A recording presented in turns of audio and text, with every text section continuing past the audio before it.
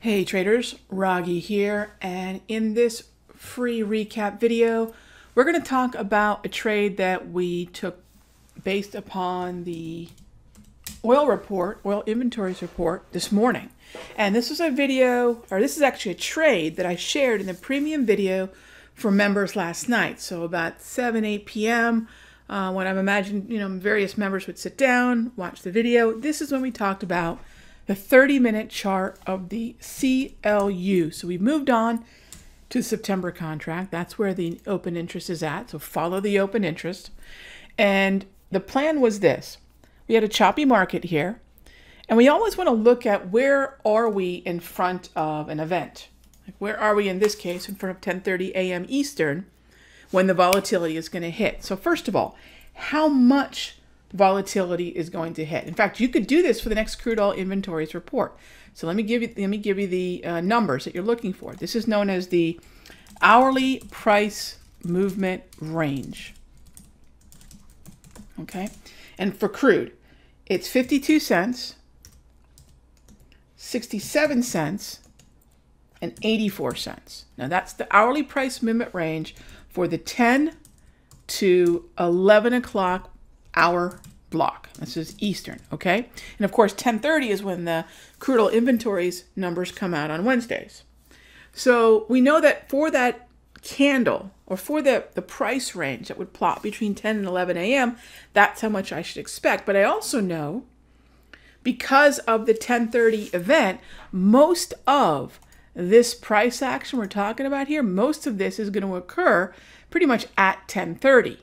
Right? If the market's waiting on a number, most of it's going to plot then. So I'll take a look at what the market was trading around before the event and know that most of that volatility, those moves that I showed you, are going to happen pretty much from 10:30 to 10:35. You're going to get that wick, and that's exactly what we got.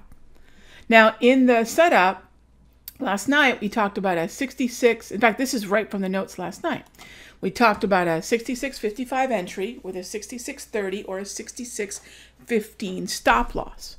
Now, the choice of stop here for those traders that are members, they know that when there's a massive event happening, they're going to crunch those numbers. They're going to subtract these numbers to get what we call a projected low. And the accuracy of these projected lows will blow you away. If there's a cheat in the market, if there's something that I've ever wanted to hold close to the vest and never share, and that's not the way I usually am. I've been giving away my indicators for my entire career, but if there's ever been something that I did not want to share, in fact, my first words to the gentleman who showed me this, I said, how much do I have to pay you to never show this to anybody? I mean, I knew what they had done. It was amazing. So there's a huge degree of accuracy of understanding. There's a natural rhythm to the markets, and you can apply that. And that's how we took this trade.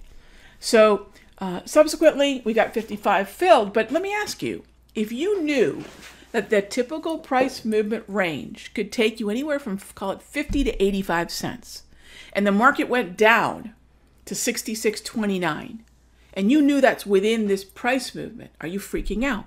And the reason I ask that is most traders abandon their trading plan when they freak out, and freaking out is usually a result of not having any parameters for what kind of volatility, unexpected volatility. It's even worse if you didn't think about the 10:30 hot zone, but if you don't have any parameters for the kind of volatility that could kick off with it, it's going to be very difficult to follow your trading plan and find what we call those catch the wick. Literally catch the wick. It's not catching a knife, it's catching a wick, which is an oversold buy.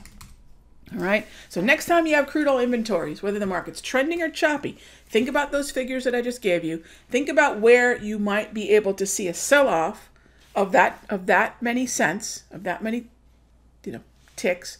And then if that level can land at a support zone, can you take that trade? All right, this is one of the ways that we're looking at crude. Short term, this was the one we took. Subsequent to that wick, it's been a very nice move to the upside for us.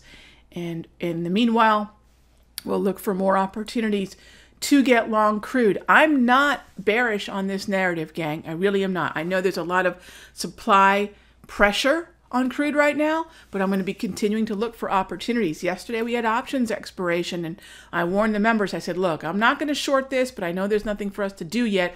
Let's wait for the buy, and today was it. So that's how we set that up. I hope that's helped. Write those numbers down.